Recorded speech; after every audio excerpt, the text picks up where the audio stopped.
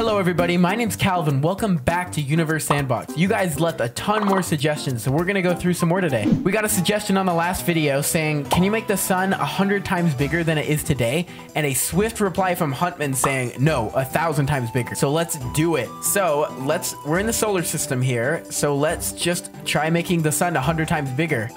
Let's adjust the mass and make that a little bit bigger. Oh, okay, Mercury's getting pulled in and a lot of stuff are. So let's pause while we make this go higher. 100, okay. And we're gonna play and see what happens. Oh, Mercury, Venus, Earth, and Mars immediately sucked in. And then we got Hebe here also getting sucked in. Oh, Hebe launched out. So it looks like a lot of these asteroids are getting sucked in and either getting launched out or getting sucked right into it. Here comes Jupiter, so we'll see what happens there.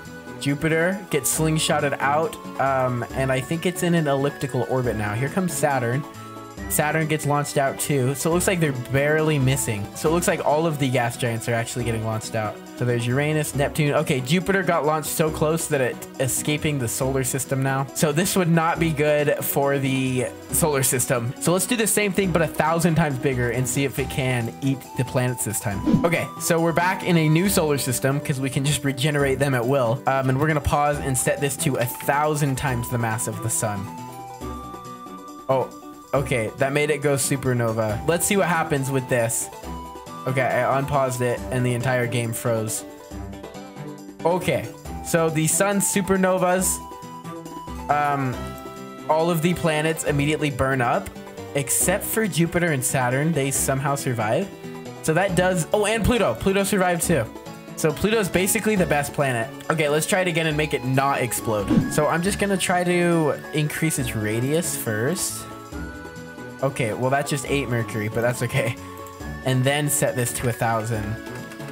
And okay. So it's still paused, but you can see how big this is. Jupiter is the first planet to not get eaten. So as soon as I press play, all of those immediately get eaten. Jupiter gets sucked in. Saturn gets sucked in. Here comes the other planets, Uranus and Neptune. Pluto did not survive. And here comes everything else. I'm pretty sure it's just gonna eat everything.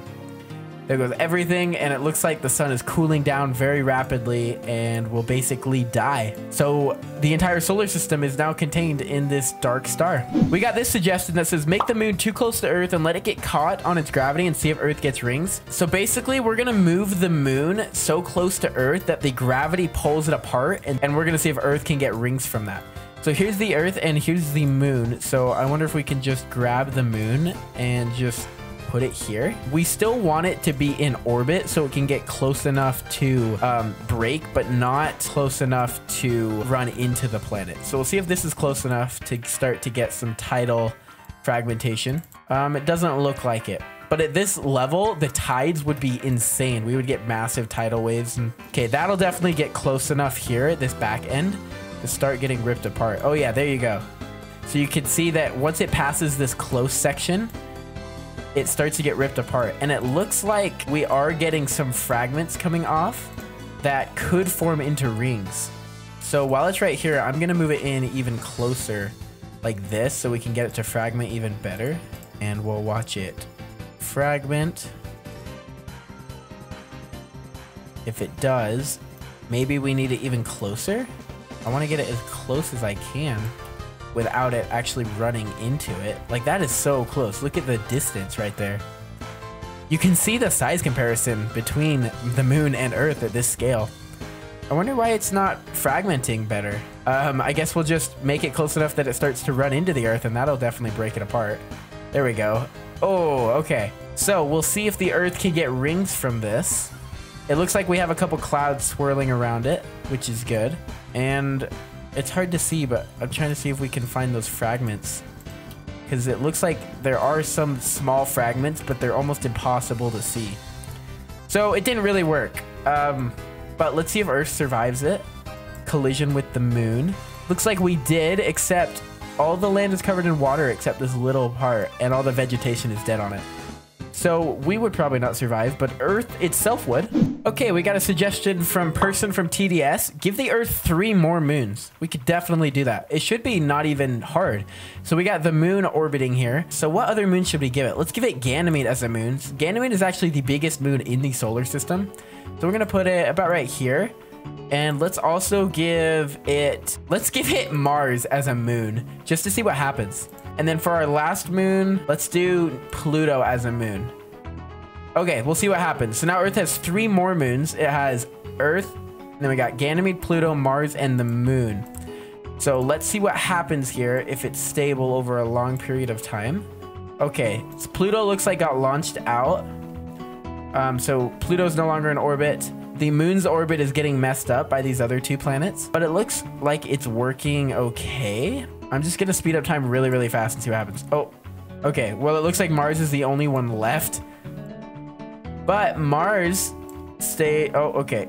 None of them survived. All right, we got a suggestion from MSAW, I think. Make white hole. We can try. So Universe Sandbox does have black holes, so let's throw in Sagittarius A, which is a supermassive black hole at the center of the Milky Way.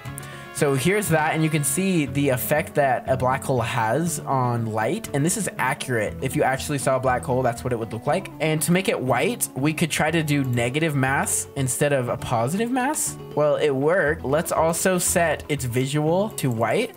So it's shooting out white light now, and so the theory is that white holes shoot stuff out instead of suck things in. So if we put an object here, let's put Jupiter still right here. It should shoot Jupiter away from it. Yes, see? Instead of sucking it in, it shoots it away. So let's, I'm gonna add rings to this. So we got a bunch of rings going on here. It's getting kind of laggy, but as soon as I hit play, they should all shoot away from it. So let's see if that happens. Let's slow down time. Okay.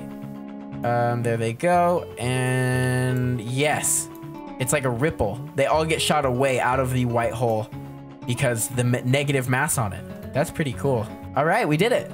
All right, we got a suggestion from Mustafa Hamadi. Make the biggest star in the game explode. The biggest star ever known is Stevenson 218, which is right here. And this may not look that big until you compare it to the sun. Here's our star compared to Stevenson 218, and here's Earth compared to those 2. So Earth compared to the sun compared to Stevenson 218, and let's make it explode. So to get some scale, I'm actually gonna put the Earth 1 light year away. So the Earth is now 1 light year away from Stevenson 218. I wonder if it still is getting light on it. Very dim. So it's still like lighting up the surface even though it's this far away. But now let's play the time and let's go to Stevenson 218, and we're gonna go to tools and explode, and we're just gonna click on it. And this is a little bit faster than real time. We'll speed it up. And this is the supernova that comes off of Stevenson 218. And Earth is all the way out here. So we're gonna speed up time, and you can see that this supernova is gonna extend all the way out to the Earth, which is a light year away, and keep going. So I wonder what is gonna happen to the Earth. So the Earth obviously freezes because it's so cold out here. But yes, this supernova is now massive, many, many light years across. You can see the radius right here. So it's 10 light years across about. So let's see how big it's gonna get. Okay, it looks like it stops right there at 4% the entire galaxy, which sounds like not that very much, but let's put the Milky Way in here. So here's the Milky Way, and that is how much space it takes up in the Milky Way, which is an insane amount if you actually think about the size. That's crazy. Jack Plays says, make a planet with 100 moons. Okay, let's try it. So let's add a star, put a star in the middle here. That'll work. And let's put a planet around it. We'll do a gas giant because gas giants typically have more moons. So here's our gas giant. We're gonna name it Home of the Moons, and we're gonna want some cool colors on here. So let's make it red. Let's do a red gas giant. So I'm gonna start putting in some red color on the bands, and I'll see you guys when it's done. Okay, so here's a red gas giant now with a little bit of yellow, and we're gonna add 100 moons to it. So I'm gonna do it while it's paused, and then once it's done, we'll see if they all survive. So I'm gonna count, and we'll get through this. 1, 2, 3, 4.